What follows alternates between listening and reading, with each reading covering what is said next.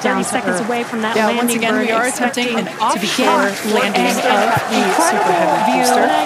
So we have seen this before, and it is still very fun to watch, watching it come down for a soft splashdown. Now you can see this incredible view of Earth as it's making its way back down. We saw earlier those grid fins for hypersonic rockets. You can see that the landing has begun on the Super Heavy booster.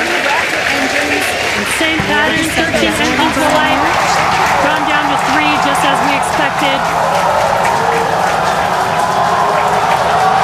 And what an incredible view of splashdown that we got today. Igniting Super Heavy engines. I'm sure we can use it will be pretty awesome once again. So I'd like to confirm a water landing once again. And you can see those grid fins on your left-hand screen. Congrats to the SpaceX team for making that milestone as well. Now, ship continues to look good. We can see that it is, while all of that was happening, the crowd here in Hawthorne continuing to react to all these amazing views that we're getting. The next milestone is